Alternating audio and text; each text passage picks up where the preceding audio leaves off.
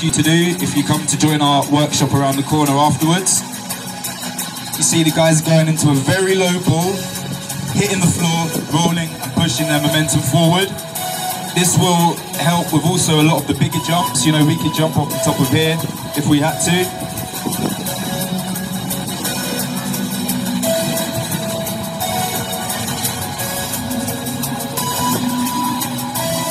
So again, you see, land, bend your legs, roll forward, and the guys could do this all day, but I won't let them in case they get dizzy.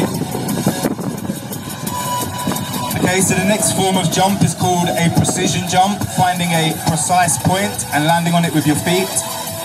So you could go from the springboard, for instance, just onto the stage. You have a precise landing point, so we land, bend our legs, absorb it, and stop. Trying to imagine that this is the edge of a rooftop really high and the guys have to stop or they're going to fall down and hurt themselves. You see the impact is absorbed by bending their knees, rotating their arms, pushing, stop.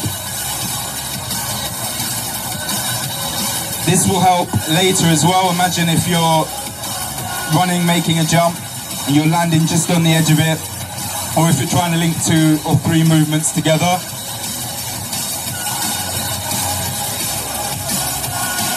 Then there is the downward precision.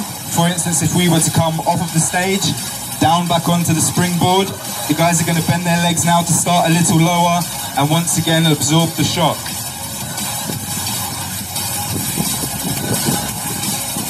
When we drill this, the idea is that these are, we imagine that this is really high up, that this is a very specific landing spot, and if we fall off, we're injured.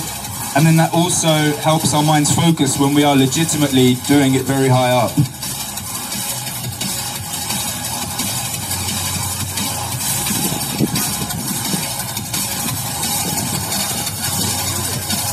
Normally we play a game that if you don't stick the precision, if you fall off, you have to get up and do it again 10 times.